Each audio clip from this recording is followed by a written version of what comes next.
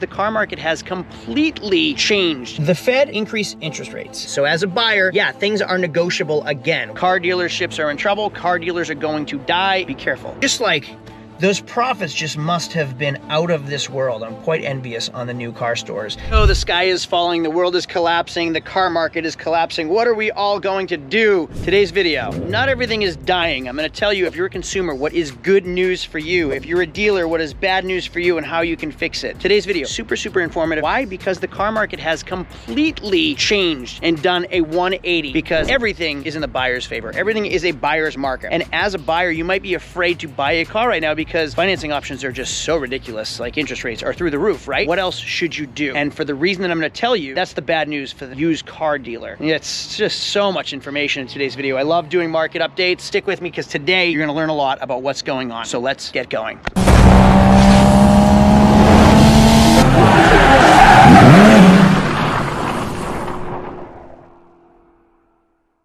So hey there, my name is Craig from Flying Wheels. I own a small car dealership in New Hampshire, and I like to say that I have a little bit of a crystal ball, a little bit of insight into how the world is going. How is our economy going? Why? Because people need transportation. So if they're buying expensive novelty cars, secondary vehicles, just toys in general, things must be good, right? Well, that is not what's happening.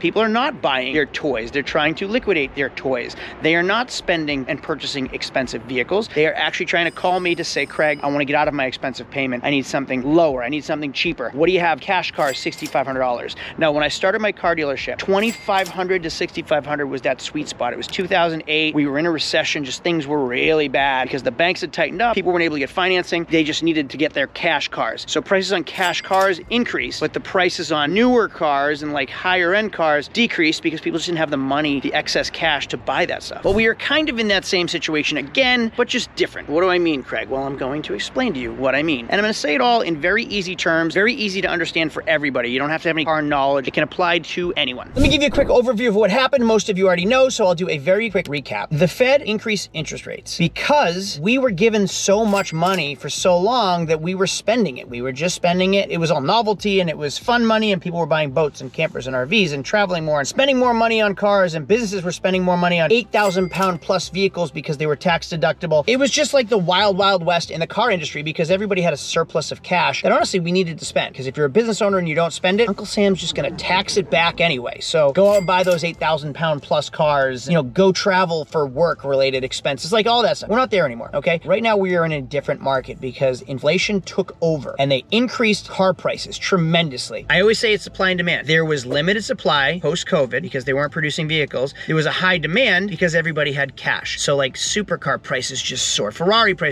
soared, and you're paying now a market adjustment on every vehicle. So when MSRP was, say, $50,000, you couldn't get that car, and dealers had all the power. It was a seller's market, and they'd say, you know what? Limited production, limited inventory, limited supply, high demand. If you want this car, it's $10,000 over. You don't get a test drive. You don't get to look at it. You order it, and it shows up, and you pay $10,000 over. That's how the world was. That is not anymore. Do not pay market adjustment. Do not overpay MSRP. I'm going to get to that in the next step. What am I talking about? Why would you pay over MSRP anymore? It is a buyer's market. You as the buyer have all of the power, all of the control. Now, I need to preface this because when I say that, people are now going to think, oh, I'm going to go into that dealer and I'm just going to take such advantage of them. I'm going to offer them $5,000 and a $10,000 car and they're going to take it because the buyer, that is not how it works, okay? We can't sell at a loss. It is not possible. Like, we'll all be out of business. So you have to be reasonable with your values and your offers. If I own it for 8, I'm not going to sell it for 6, okay? It isn't an option. So as a buyer, yeah, things are negotiable again, whereas they weren't for a while. During COVID, 2021, 2022, a buyer could come in and say, hey, would you take X amount? And I'd say, you know what? No, I'm sorry, because if you don't like it, I will sell it tomorrow to somebody else for my asking price. So I had the power, I had the pull to say, no, I'm sorry, I'm not overcharging, but I'm charging market rate. Now, everything's negotiable again. So you can walk in somewhere and say, hey, listen, this is my budget, this is what I came up with, I did my research, and I found that this car is more suitable at this price. For me, this is what I can afford, and this is what the market on this car car is. Would you accept XYZ? I have my financing in place already. I already went to my credit union. I have my pre-approval, or I'm a cash buyer. Those offers are very likely to be accepted. Why? Because as a guy that owns a car dealership, cash is king. If you come in prepared, if you come in ready to buy, I want to sell it to you. I'm not going to turn down a sale in hopes that someone else shows up this week, next week, or the week after. We want those sales. That is what I mean when I say the buyers have the power. You have the power to be reasonable and go buy your car on the spot and have it be negotiable again. That's great. Now let's talk about credit score. Your credit score significantly impacts interest rates. And if you have a low credit score, you're probably more likely to have a higher interest rate. If you have a great credit score, you're probably more likely to have a lower interest rate, which is kind of a cool segue into this next little bit of news that I'm gonna tell you. I've never owned a Tesla. I got the go-ahead to order a Tesla Cybertruck, so I should be the proud new owner of a Tesla Cybertruck to move our Ferrari Flip series over to something really, really neat. I went to do my credit application, it was denied. Why?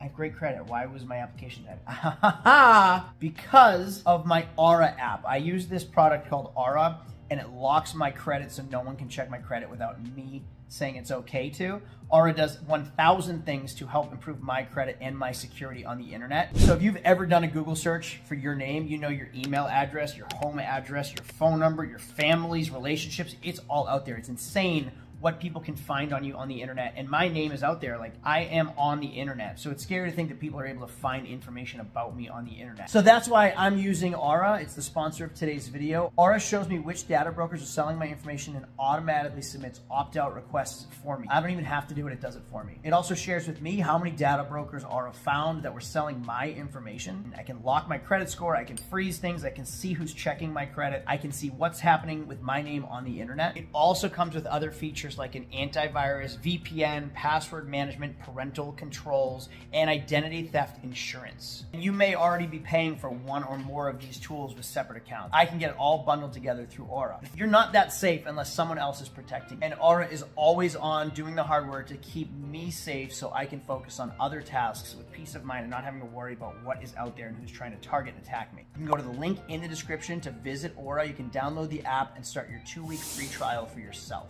Thank you, Aura. Let's get on with the video. Well, it is warm in there, so let me step outside. I like to walk and talk. Anyway, what does this mean for you if you're a car dealer? Well, we overpaid for far too long, myself included. We were forced to because we needed that supply. Whatever the price was is what we had to pay. Well, things have changed because interest rates have changed and the buyers stopped purchasing. So that affects the car dealer. I've made several videos about car dealerships are in trouble. Car dealers are going to die. It's true. I mean, we're there. We're near there. When the interest rates, for different reasons too, when interest rates increase, their lines of credit, their floor plan interest rates increased and it lowered the prices. And the same thing with like the housing market kind of happened in 2008. People overfinanced their house or they refinanced their house and then they said, oh, whatever, when the rate changes and your 5/1 adjustable rate mortgage changes, just refinance your house, which is what they're telling you right now. Be careful, be careful. Buy the house, not the rate, right? Don't buy the rate, buy the house. Okay, yeah, cool. Unless your house isn't worth what it's worth now when you're ready to buy the new rate, right? When rates go down and you own the house for too much, you can't refinance. And then you're stuck with an overpriced house at a high rate. So be careful with buy the house, not buy the rate. When your realtor says buy the house, not the rate, just be careful. Same idea is with cars. So if a dealer pays $18,000 on a car that was worth $18,000 4 months ago, and then their interest rate increases, they have to make a payment on their floor plan every single month. Well, now their interest rate's higher, so they're making higher monthly payments. Well, now the value of the car has decreased too because the amount of buyers have decreased and the amount of inventory has increased. I hope you're following me here. So the value of that $18,000 car might be $16,000. So that is when the dealer takes a loss.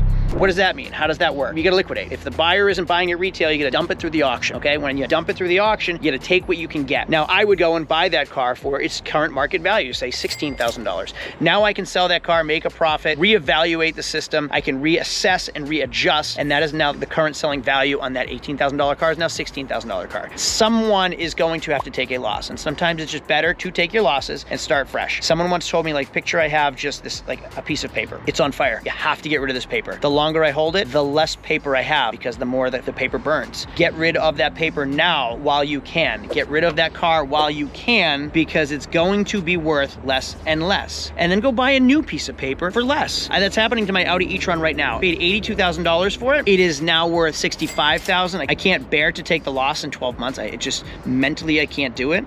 But that piece of paper is going down in flames. And the longer I hold it, which has happened in the past 3 months, the more it goes down in value. People are reassessing influencing the whole EV community and the whole EV world, and the prices are going down. And even I just read that Ford is stopping moving forward with their electric vehicles for now. So I got to get rid of it. And car dealers are going to have to do the same thing, which is why things are negotiable again. So you can walk into a car dealership, see how long they've had it for sale for. And there are hundreds of websites out there that tell you how long they've had it for sale for. You can go make your offer based on the current value and use how long they've had that car for as a negotiating tool for yourself. I want to get into why it's better to buy a brand new car than a used car. So a friend of mine who runs a lot of my clients for me, she asked if it's a good time to buy a new car. And I said, yeah, absolutely. She didn't want to sell her car because she owns it and she has a good rate on it. And I had to explain, wow, this car smells like the devil's lettuce. Okay, so I had to explain to her, no, it's a perfect time to buy. But interest rates are like 9% for good credit. They are if you go to the bank. If you go buy a brand new car, the incentives are why you would get a better deal. So if I go to the credit union and say, hey, I want to finance a car, they'll go, all right,